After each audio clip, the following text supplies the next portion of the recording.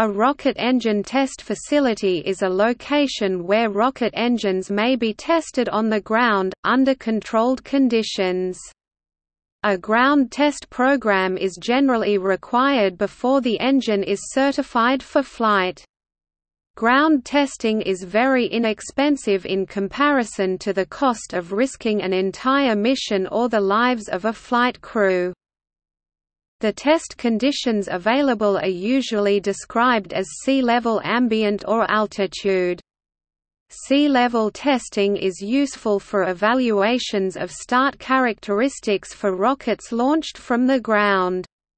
However, sea level testing does not provide a true simulation of the majority of the operating environment of the rocket.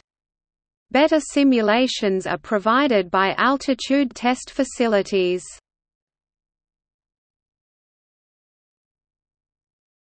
Topic: Sea level tests. The facility must restrain the rocket and direct the rocket exhaust safely toward the open atmosphere. Structural integrity, system operations, and sea-level thrust can be measured and verified. However, rockets are primarily intended for operations in very thin or no atmosphere. Systems that work well on the ground may behave very differently in space. A typical sea-level test stand may be designed to restrain the rocket engine in either a horizontal or vertical position. Liquid rocket engines are usually fired in a vertical position because the propellant pump intakes are designed to draw fuel from the bottoms of the fuel tanks. The effect of the propellant weight on the thrust measurement system (TMS) must be accounted for as the engine is firing. The rocket exhaust is directed into a flame bucket or trench. The flame trench is designed to redirect the hot exhaust to a safe direction and is protected by a water deluge system that both cools the exhaust and also reduces the sound pressure level loudness. The sound pressure level of large rocket engines has been measured at greater than 200 decibels—one of the loudest man-made sounds. Solid rocket engines may be fired in either a vertical or horizontal orientation. The thrust measurement system does not need to account for the changing weight of the rocket in a horizontal position. The associated flame trench need not be so sturdy as with a vertical test stand, however a water system may be less effective at reducing the sound pressure level. All test stands require safety provisions to protect against the destructive potential of an unplanned engine detonation.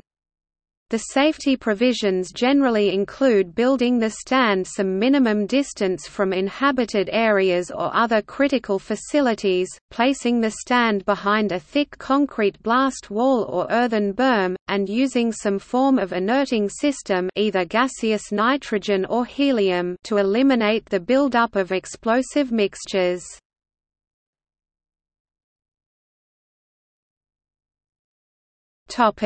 Altitude tests.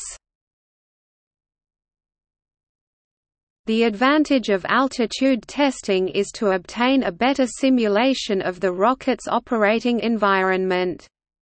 Air pressure decreases with increasing altitude. Effects of the lower air pressure include higher rocket thrust and lower heat transfer. An altitude facility is much more complex than a sea-level facility. The rocket is installed inside an enclosed chamber which is evacuated to a minimum pressure level before rocket firing.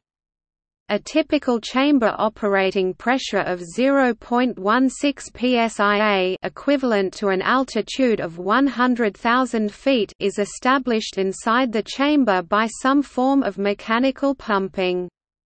Mechanical pumping is typically provided by steam ejector diffusers. If the products of combustion from the rocket firing include flammable or explosive materials, the chamber must be inerted, typically with gaseous nitrogen (GN2). The inerting process prevents buildup of potentially explosive materials inside the chamber or exhaust ducting.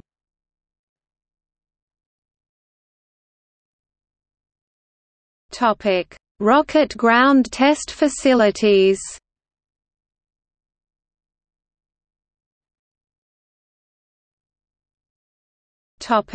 Test facilities in the United States. ATK Promontory Point, Utah.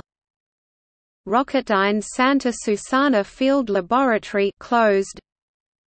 NASA Rocket Engine Test Facility, Marshall Space Flight Center, Plum Brook Station, White Sands Test Facility WSTF, John C. Stennis Space Center USAF Arnold Engineering Development Center New Mexico Tex Energetic Materials Research and Testing Center Air Force Research Laboratory at Edwards AFB, C.A. Pratt & Whitney Space Propulsion Test Facility SpaceX Rocket Development and Test Facility, McGregor, Texas SpaceX High Altitude Test Facility, Las Cruces New Mexico Sierra Nevada Corporation Rocket Engine Test Facility, Poway, California Leaks Large Engine Experiment, Blue Origin, Kent Washington Geeks Giant Engine Experiment, Blue Origin, Van Horn, Texas XCOR Aerospace Engine Test Facility, Mojave, California. Rocket ground test facilities outside the United States. Sea level and high-altitude test facilities Satish Dhawan Space Centre Shah, Sriharikota, Andhra Pradesh, India. DLR Lampoldshausen, Baden-Württemberg, Germany, European Union. ISRO Propulsion Complex, Mahendragiri, Tamil Nadu, India. NII 229 Nikimish, Zagorsk, Moscow Oblast, Russia. RAF Spadadam no longer in use, United Kingdom. Woomera Test Range, Australia, South Australia. High Down Rocket Test Site no longer in use, United Kingdom. Refshaleøen, Copenhagen, Denmark, European Union, used by Copenhagen Suborbitals, a private non-profit organization operating on open-source principles.